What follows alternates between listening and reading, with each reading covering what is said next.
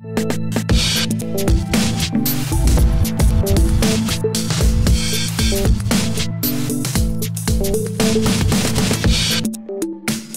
welcome Joseph Fink. Thank you.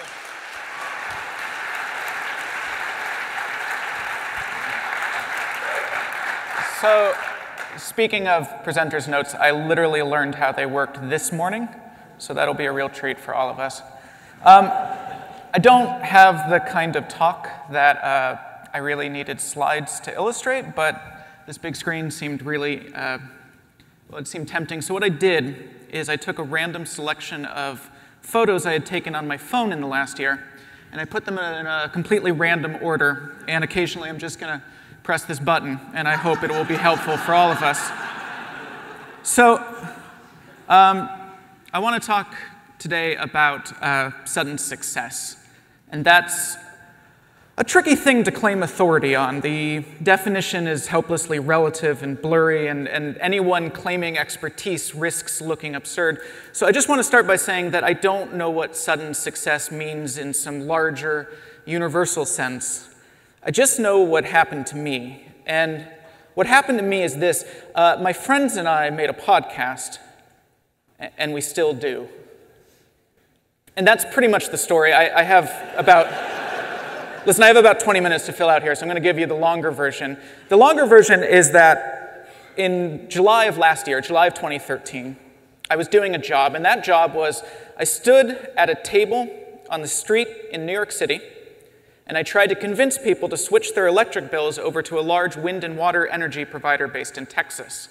For 5 hours at a time, I would stand at that table in swamp humidity and in snowdrifts and very rarely in good weather, and I would talk to every single person that walked by, and that is an excellent lesson in empathy and the complete lack of it that the world has for you.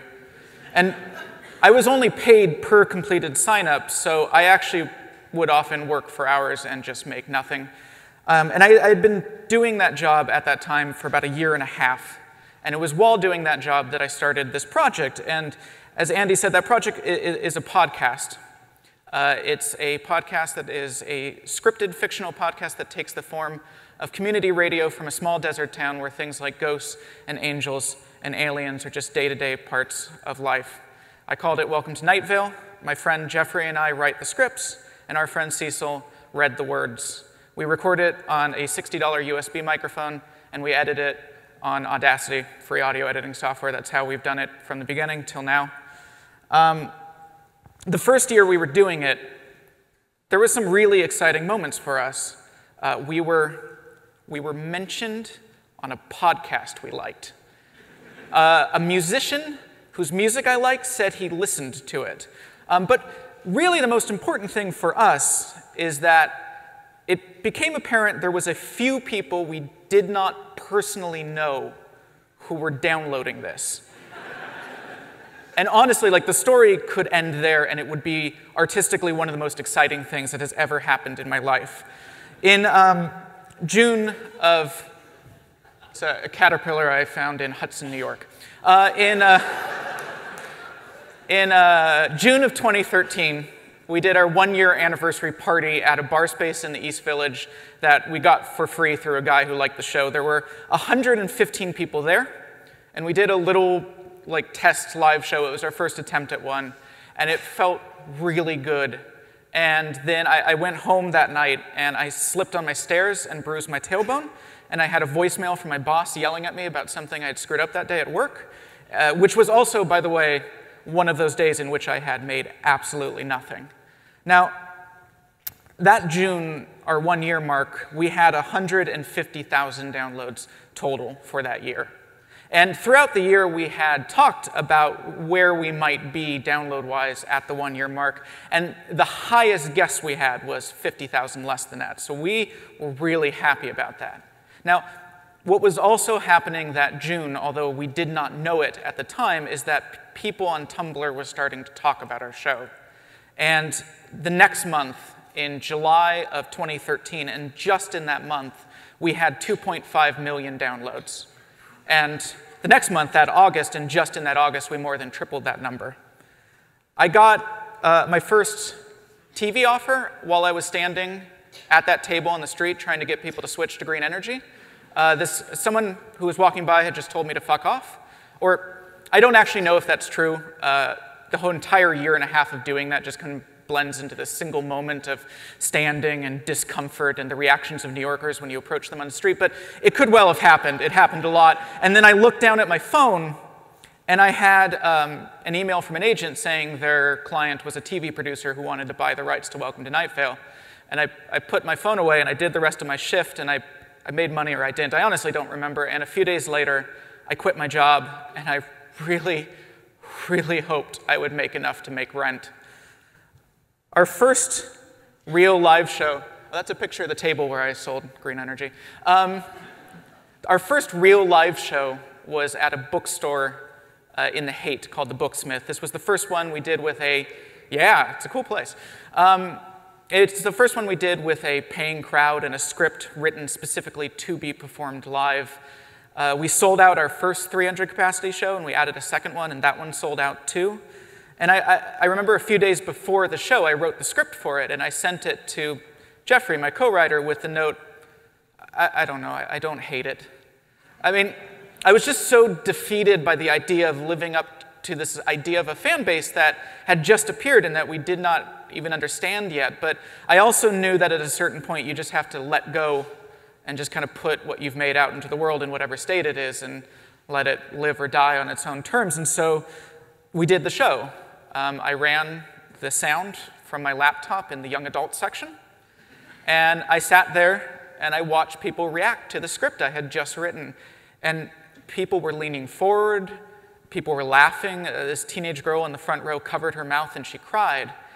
And I've had a lot of amazing moments since then, and I hope there's more to come, but I don't think I will ever top that first time we performed Night Vale in front of a live crowd, and I saw what it meant to people. And I realized that what it meant to people was beyond us, that we were probably irrelevant to their experience of something much bigger than us that they just happened to be connecting to in that moment through some words we were writing. That was September of last year, almost exactly 1 year ago. And since then, we have performed in over 40 cities. We've done the live show over 70 times. Most of those have sold out. Our second year anniversary party, 1 year after the 115 people in that bar space in the East Village, was in a sold-out Broadway theater to over 2,000 people. Thank you.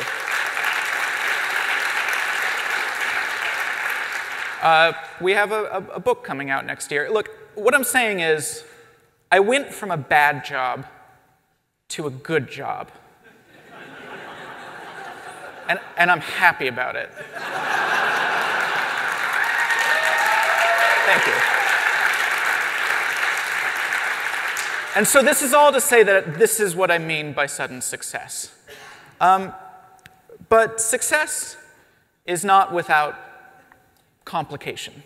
And that complication is manifold and all mixed in with everything that makes it good, and it's complicated. But in the interest of saying words to you at this moment, I have a few.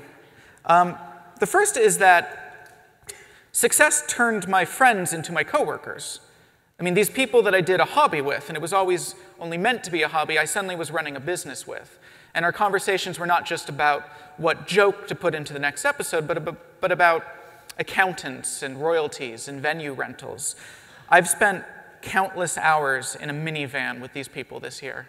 I've sat down to eat dinner with them night after night. I've shared a beer with them at 2 in the morning on a weekday in the Hampton Inn in Boise. And the Hampton Inn in Boise is, scientifically speaking, the most depressing place in the entire world. The relationship I had with these people before is gone. It has to be because it was based on a reality that doesn't exist anymore. And the relationship that replaced it is probably better, but it is definitely different.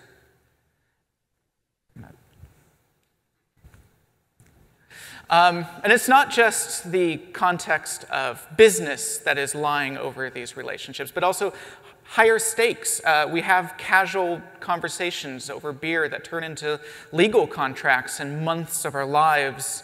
And not to mention that there are now thousands and thousands of people who actually care about what we decide to do. It's genuinely terrifying. And I wouldn't give this up for anything, but I also lie awake at night in my bed and I look at a clock that says a number I could count on one hand, and I feel a vibrating wire of tension in my chest, and I wonder just how much stress it takes to cause a heart attack.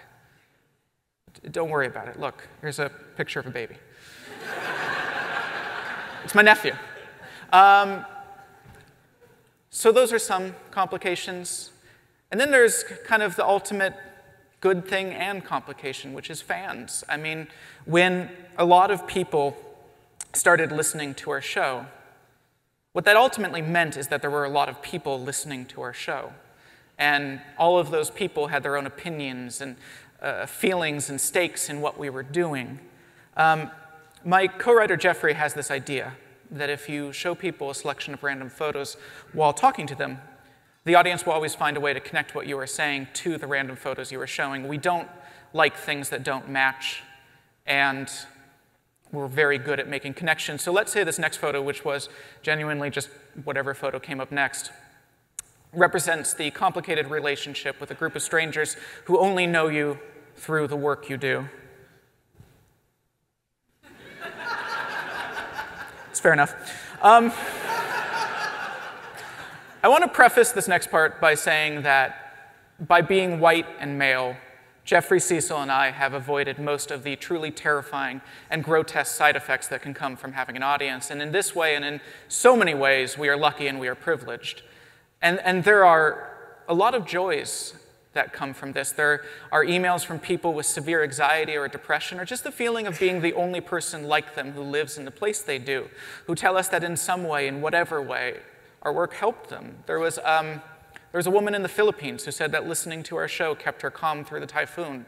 And there's lots of people who we didn't help in some larger way, but who just liked what we do and told us so. And that, what an amazing thing to do to another human being, to say, hey, I like what you do.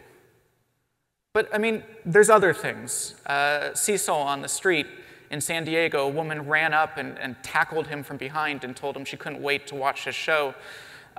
In Canada, when we went out, not just in general in Canada, at one show in Canada, we went out to sign after a show, and a man in a mask ran at Cecil with his arm raised in what was, to the man, a hilarious reference to our show, but what was, to Cecil, a man in a mask running at him silently with his arm raised.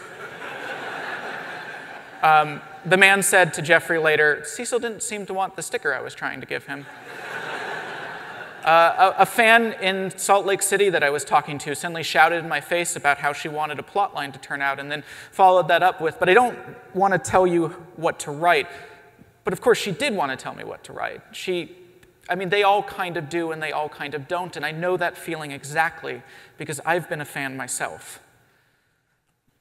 On the website, an archive of our own, and just on that website, I looked this up just before coming here, there are almost 4,000 works of Night Vale fan fiction, and I have read absolutely none of them, and I never will. But I'm really glad they're there. It's just, they are creativity that belongs to the fans that are making them, and I don't want that mixed in with my own thoughts and my own writing process, and I don't want to be put into the position of judging how these people experience my work. I'm a little more open to fan art just because what we do does not have a visual component. In Welcome to Night Vale, we do not physically describe characters except as is absolutely necessary to the plot or the occasional extraneous and intentionally unhelpful description designed to obfuscate the issue. But still, despite that, we regularly get asked, what do the characters really look like? As though this talk of visuals not mattering were a cover story for the secret detailed descriptions we have locked away somewhere. It's actually one of the most common questions we get. At a Q&A in Seattle, a fan waited patiently through this thing I just said about visuals not mattering to us, and she said, no, I understand that, but can you just tell me, what is the pattern on Carlos's apron? And she seemed genuinely angry when I told her I could not tell her. Our fan base is on Tumblr, and that is an overwhelmingly visual fan base. And we think that's actually what is one of the things that drew people to the show in the first place. Their visual art did not have to look like any specific actor or character. They could imagine these characters however they wanted. And this has led to a tremendous amount of discussion and disagreement about what these characters look like, a lot of it focusing on the very legitimate concern of people's tendency, people's tendency to default to a white depiction of characters whose race is never described. And these disagreements are what lead them back to us, because there is this belief, or I think just this feeling, that there has to be an objective answer somewhere. And the only place it could possibly exist is in the heads of the guys who write the show, but it's not there. And it's really hard to ask a question and then be told that the answer just doesn't exist. These disagreements are ones that we can't join in or be involved in. They don't belong to us. Like all fan discussion, or like all fan culture, they belong only to the fans. And honestly, I think that's the only way to handle. Did that ever get built? This was from January. I was here and took that picture. Let me know if the dog gym ever happened. It was like a little north of Powell's, somewhere in that area. This is, I think, the only way to handle the idea of a fandom around something that you make. You have to realize that it's not about you, and that while the work itself belongs to you, the fandom does not. Even though the fans themselves often won't understand this, even though we get emails asking us to referee on minor fandom disagreements and online feuds, we let the fans build what they like, and we do the show the way we've always enjoyed doing it. We tell the stories that seem interesting to us, and we make the jokes that make us laugh. And there is always this clawing fear, of course, that our interests and the interests of these people that we don't know, that perhaps didn't even seem real to us until they were standing in front of us in the hundreds and the thousands, that those two interests that for an unlikely moment converged will once again go their separate ways, and our audience will lose interest in what we do. And maybe that will happen. Maybe the plane I'm taking home tonight will crash. Maybe anything. You can't base your life around the worst case. To go back a bit to that version of myself a year ago, working a job based on the hospitality of New Yorkers who have somewhere to be, there was this kind of amazing lag between the fandom appearing and it changing my life at all. We had fans on Tumblr talking about us as though we had the clout of Vince Gilligan or Damon Lindelof, but I was living in a 500 square foot apartment and I was barely over the poverty line. I was not Vince Gilligan in so many ways. But that's about 7 feet wide in real life, by the way.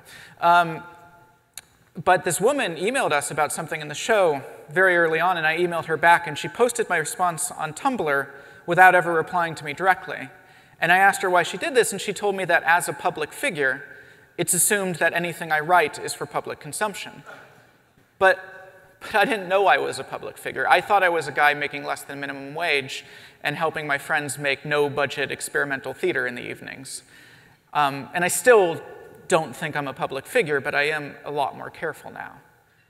And that's kind of the thing, is that success, as unlikely as it ever is, can only come if you throw yourself into the world recklessly, if you actually make the things you think idly of making and then try and get people to look at them, even though a lot of those people won't like that thing and they will tell you so.